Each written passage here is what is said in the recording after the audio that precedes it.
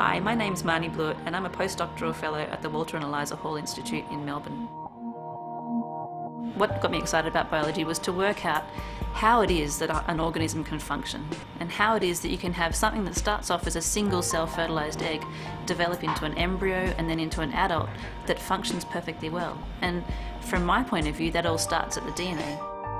So at the moment I find this a really surreal kind of question, because I'm pregnant and I'm realising that this little baby that's growing inside me, originated as a sperm and an egg, and somehow there was sufficient information to direct this whole complex change to bring about what's the development of an embryo, and that will be a human in the end.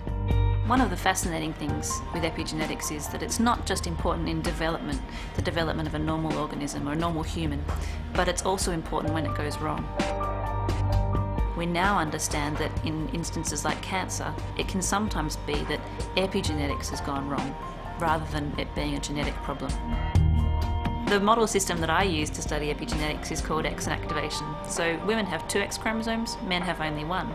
And we know that for the human female to be functional and healthy, we only need to use 1 of those 2 X chromosomes. And so the second one is completely inactivated and is not used within the cell.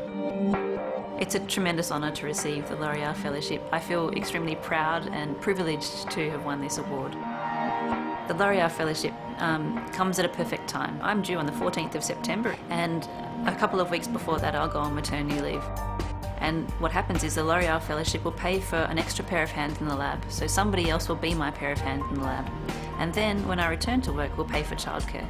So this is a fantastic opportunity and something that is not available through any other mechanism. What I'd like to achieve within the lifetime of my research is to have found out some new players and understand how the mechanism works. And then if we can understand that, we can begin to design targeted therapies to fix the epigenetic mistakes that have been made during cancer.